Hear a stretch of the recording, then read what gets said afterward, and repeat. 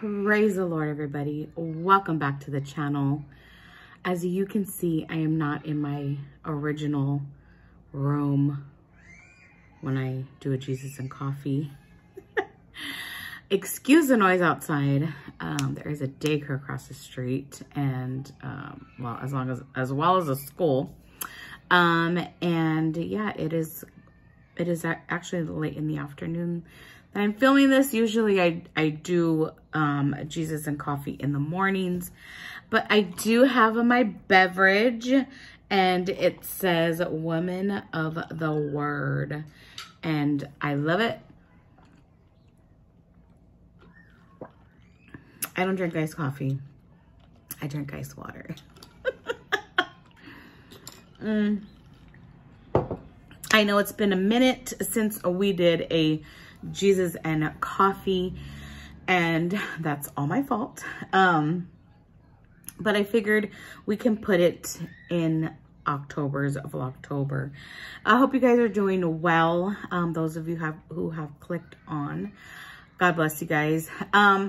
Today I just want to talk about having a relationship with God. I know I've talked about it in the past, but the holidays are coming up, and these next 3 months are usually hard on a lot of people. They're hard on a lot of people, and having a relationship with God just makes things easier. And I was telling a sister the other day, like, because she's going through something, and I was like, you know what?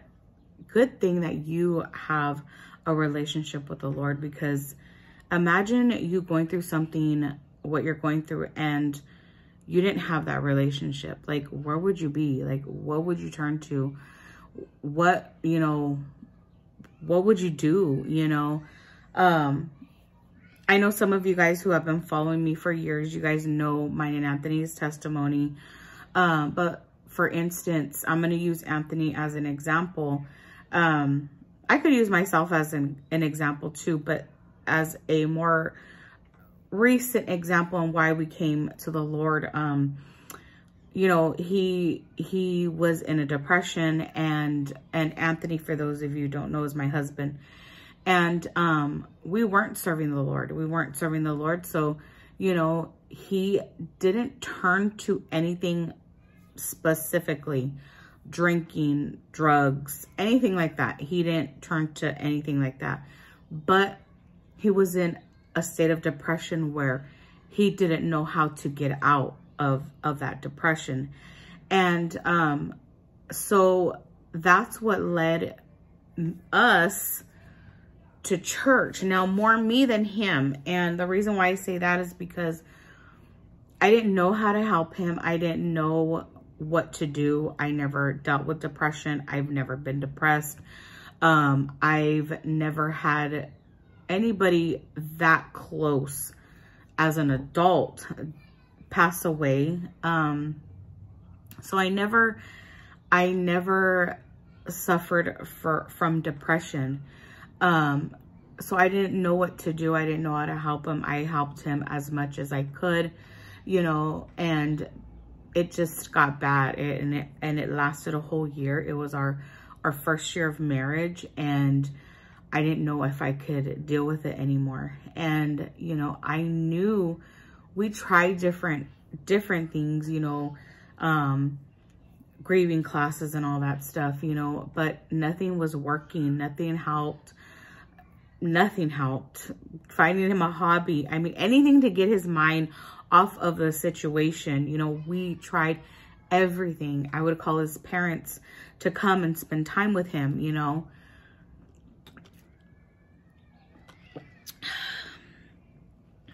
Take a drink. I would call them, you know, to spend time with him, and vice versa. Like, I would tell him, you know, like, go to your parents' house, you know, and so, you know, he would go, and it still wasn't working. I took him to a Giants game thinking like, okay, this is it. It was my first game ever, okay? And I think it was his first game in years. And it didn't work, you know? And so I'm like, wow, like, I don't know what else to do. I don't know, you know, where to go. But I did know who God was. I did know that God can do anything. I did know that only God can fix this situation, you know. And that's when I started looking for a church, and I found a church, and Anthony, he got delivered from depression, and now he has a relationship with the Lord. If he were to have gone through this depression with having a relationship with God, it would have been so much easier. It would have been so much easier to get out of it, because he knows God is God. He knows what God can do. He knows that he can get delivered. He knows all of that stuff. And so that is why it is important.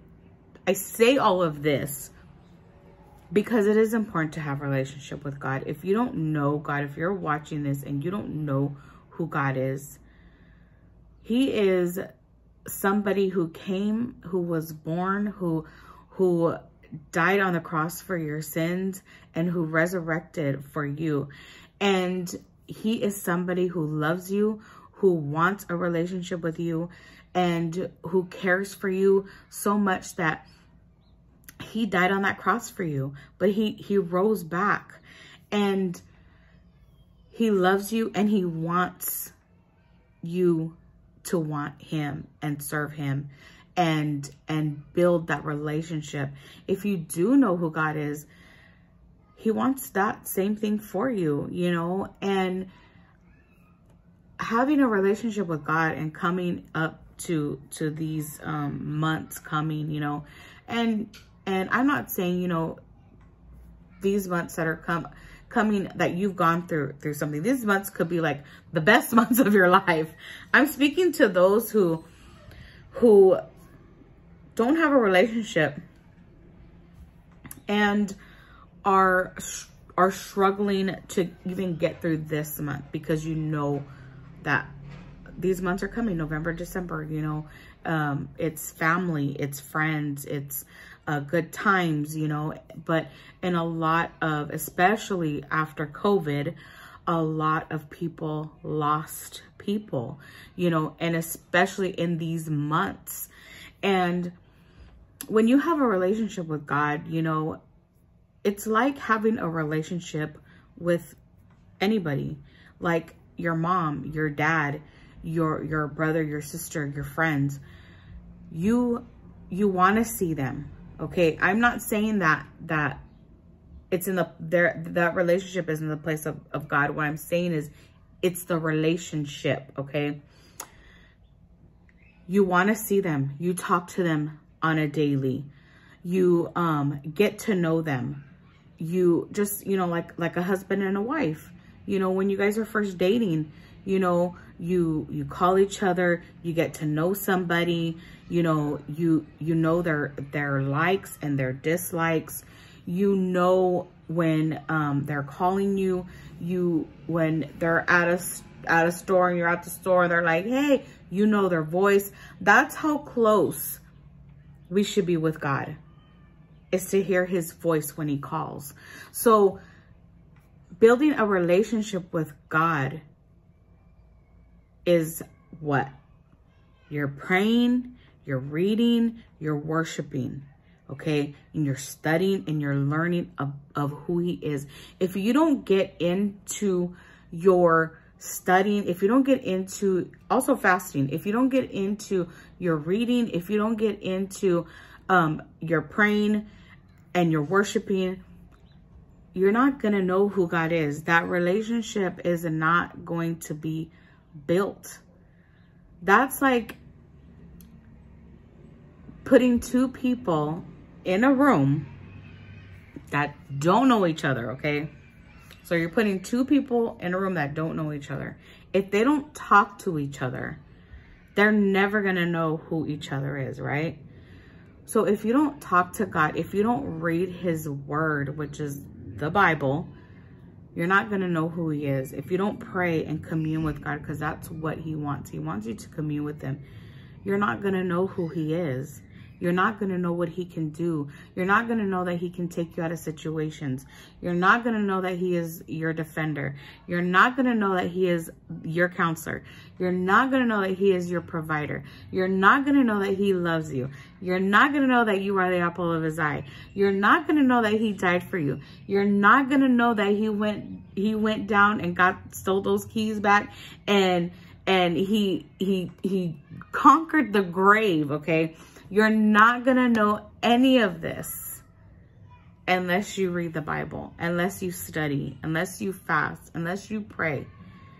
You're not going to know his voice. You know, a lot of people say we know the enemy's voice more than we know God's, and that is so true. We know what the enemy says about us. The enemy calls us many names. We are not worthy. We're dumb. We'll never amount to anything. You know, God doesn't love you. These next 3 months are coming and you're just gonna, you know, fall back into your hole.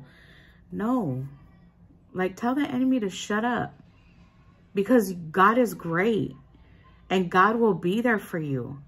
God will cover you and protect you and love you. And he will show up when you need him to. But we need that relationship. We need that relationship with God. And it's crazy because, you know, we can make time for so many other things. Binge watching on whatever you have. Netflix, Hulu, Disney, I don't know, whatever you guys have. Watching YouTube videos over and over and over, focusing on and doing other things, but you don't have time for God. Like, you really want God. If you don't make time for God and you're calling out to God, God's just waiting for you. He's waiting for you to call out to him. But if you don't have a relationship with him, and you're doing this and God's over here waiting for you and your back's turned towards him and he's just waiting and you're like, God, how come you're not blessing me? God, how come you're not, you know, doing this and that and this and that? And God's just waiting, like, because you don't talk to me. You don't have a relationship with me. Like, get to know me. I'm not saying God is not going to do what God's going to do. He'll do what he's going to do. But that's like a parent, you know, a parent and a child.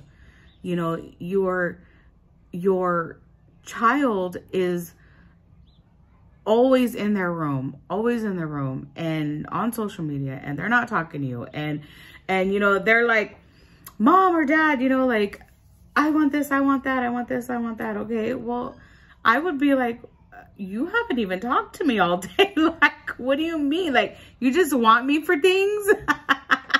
You know, it's like, that would hurt my feelings. That would hurt my feelings. Like, if I had a child and my child never talked to me and was always in the room and only came out when they wanted stuff, like, that would hurt me. Wouldn't it hurt you? You know, and it's like, we need that relationship with God. If you have a relationship with God, praise God, because I've never had a glass straw and I like it. Because you know that it is so important. It is so important to know who God is. It is so important to build that relationship. It is so important to know your authority in the Lord and just to know that he's always going to be there for you and that he loves you, and just to know when he does speak to you, you know it's him, you know it's God, and you will know what to do when you're in situations like that. Like, you will know what to do. And I know, because I speak from experience. You know, us as Christians, you know, we get attacked by the enemy. You know, it's called spiritual attacks, you know, and a few weeks ago, you know, I was feeling attacked, you know, and it was a feeling that I already knew I have been delivered from. And I was like, hold up, like, wait a minute, like, no, like, I've been delivered from this. I know what this is. I know what you're trying to do, enemy. Like, you need to go. Like, I serve a mighty God. I know my authority. I know my place. I know who I am in Christ. I know what God calls me. And like, no, you're not going to take my joy. You're not going to have this. Like, no, you need to leave. Like, get out. Because I knew my authority. I know who God is in my life. I have that relationship. I do spend time with God. Yeah, sometimes I do struggle. You know, they're like, I'll give you a perfect example. Last week, you guys seen me. I was crafting like almost all week. I had to go do things and stuff like that. And yes, I was mindful of the Lord. I always acknowledge God and I do pray, but I was lacking on reading my word. And I felt in my spirit like I was distant. And that's just 1 week. Okay. And I'm just like, Lord, I'm so glad all this is over because I need to get back to where I was. I need to get back to where I was and I need to keep pushing forward, you know? And so my spirit was like, Lord, I long for you.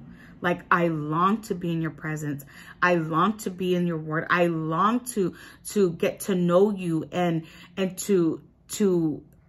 for you to speak to me. Like, I long for that, you know? And I honestly, being honest with you guys, I repented. I'm like, Lord, forgive me for being too busy.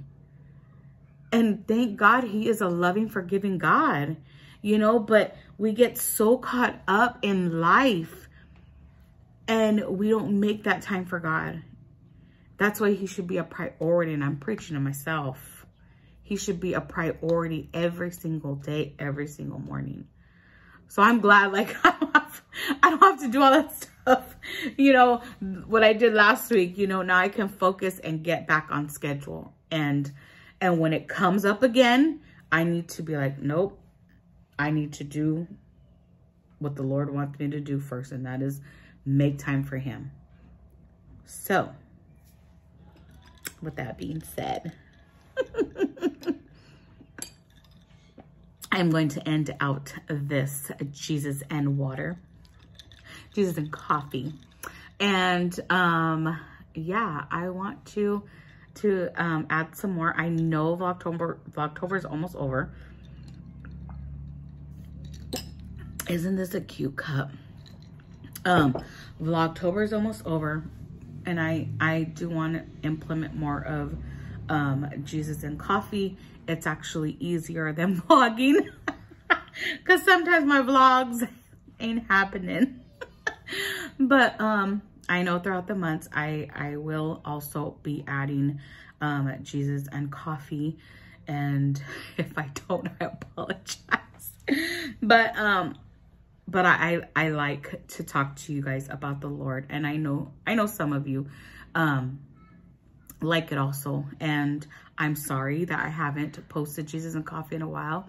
I apologize. It is my fault, like I said. And but yeah, so I am going to end out this Jesus and coffee. Thank you guys so much for watching. Give this video a big thumbs up, subscribe if you haven't, and I just encourage you to start praying. Start somewhere, you know, start praying, start reading. There's a Bible app I've told you guys before, the Holy Bible app, and you can listen to it. You don't have to read it. Listen to it, you know, and get some word in your ear, in your heart, in your mind, and worship. Get some worship music going and just worship the Lord. And if you are thinking of struggling these next couple of months, if you just apply those 3 things to your life, I guarantee you, you're going to come out of that triumphant and better and more powerful. And then at New Year's, you're going to be like, man, this was a piece of cake this year. Why? Because God was with me. He is always with you. As long as you receive him and accept him, he will always be there with you. All right, you guys. We will see you guys. God bless you. And we'll see you soon tomorrow. Bye.